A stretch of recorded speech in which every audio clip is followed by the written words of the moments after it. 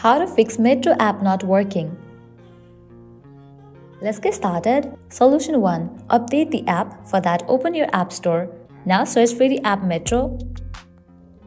After app appears, at the right corner of the app, you will find the option of Open or Update. If you find the option of Update, just click on it and update the app to its latest version.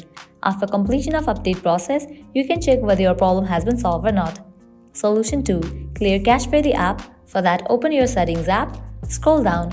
Head towards the option of General. Open this option iPhone Storage. Now from here, find the app metrobank. Once you find it, open it. Click on Offload app. Click on Offload app.